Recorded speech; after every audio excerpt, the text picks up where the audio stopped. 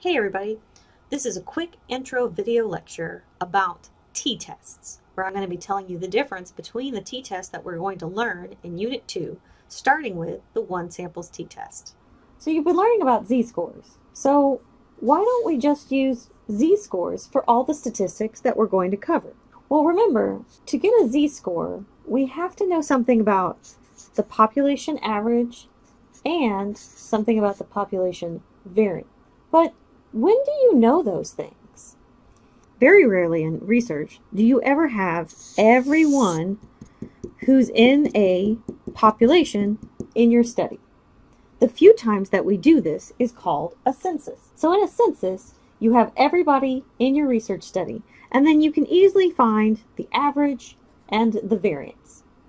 But that's not how most research is. It's very costly and time-consuming to do a census. So instead, what all research is based on is about drawing a sample out of your population and just taking a few humans in that sample. When we have a sample, we don't know this variance for the population. We can find the average of the sample, and we can find the sample variance, which is sometimes called variance or your standard deviations. So we can find that for this because we have everybody here in our sample. We have them. But we can't always find that out about a population. Even when we find sometimes an average for a population, it's very hard to find the variance because without every single one of these scores, I can't calculate a variance. So that's why we can't use z-scores, is because we often don't have this. What do we use? Well, we use a t-test. In general, a t-test is going to use the sample variance in place of the population variance, since we don't know it, so that we can run our statistics.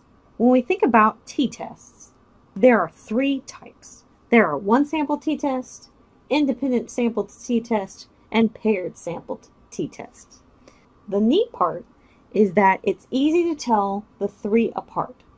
In a one sample t-test, you have one sample, hence the name. And what you're doing is you're comparing that one sample to a known population average. Why don't you just use a z-score? Well, because you don't know the population variance. We're going to use the sample variance instead. We will get more into this later, but spoilers alert, an independent samples t-test has two groups, group 1 and group 2, because a t-test usually means two things. Either one sample to a population, that's two things. Two groups, that's two things. Or paired samples t-test, which is two measurable points, two things. But there's two groups, group 1 and group 2. And we're trying to see, is there a difference between these two groups? We don't do anything about a population in our independent samples. It's all about what's in the samples. In a paired samples t-test, there's not two groups, but there are two measurement points. We take one group of people, we give them a pre-test on something, then we manipulate the IV however we want to manipulate it, and then we give them a post-test. And what we're looking to see is, did they change over time because of my independent variable manipulation? The class is kind of like this. You took a pre-test, then you're going to take the whole class, then you're going to take a post-test. And we're trying to see if this class is an effective manipulation of a delivery of education. For this module, we're going to be focusing on the one sample t-tests. Again, a one samples t-test is where you take one sample and you're comparing them to something we know about a population. And while that's not the most frequent type of t-test that you might read in, say, published literature, it is still a very important tool. For example, you've probably heard something on Facebook or in the media about how millennials or kids today are so different than everybody else. Well, that's not true. If you took lifespan with me, then you'd know that that's not true. But it's not true for lots of historical reasons. But let's say I wanted to test how true it was. So lots of places do data analysis, where they come up with national averages. How much time people spend on their phones, how much time people spend watching TV, how many drinks of coffee on average do people have a day. But all these averages that you're inundated with in some of this research never say anything about variance. They never say how wide the spread is. And a mean, or an average, by itself means nothing.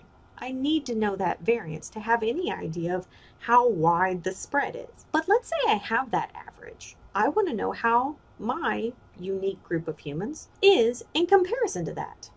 Do these humans drink as much coffee as the national average? Do these humans really play on their phone more than the national average? Do these humans truly work longer hours than the national average? All of those are really important questions. And so those are questions that we can answer with a one samples t-test.